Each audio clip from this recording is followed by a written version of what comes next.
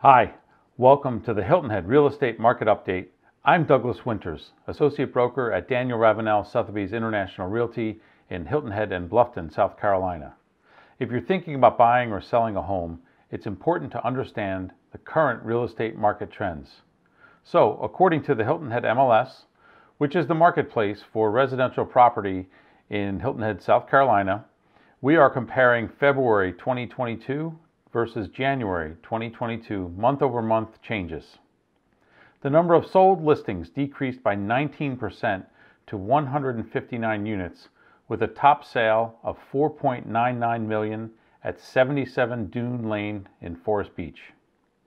The median sales price decreased by 6%, and that moved the median price up to $605,000 from $565,000 in January.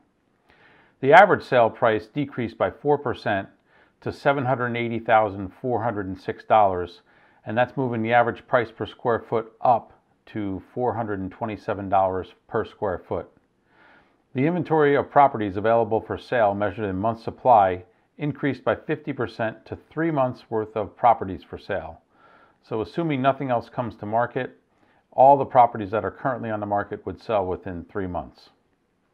Mortgage rates increased, with the 30-year fixed-rate mortgage up 10% to 4.08%, and that's according to bankrate.com. In the coming months, it's important to watch for the inventory counts. Will they stay near historic lows, or will buyer demand absorb everything that comes to market like it has been lately? We're still at 3 months worth of supply right now, which is historically really, really low. Continue to take a look at that. That will give you an idea of where the market is going. If you're buying or selling real estate, it's important to seek the guidance and advice of a professional. Thanks again for watching this month. We'll see you again on the next Real Estate Market Update. I'm Douglas Winters, founder here at douglaswintersgroup.com.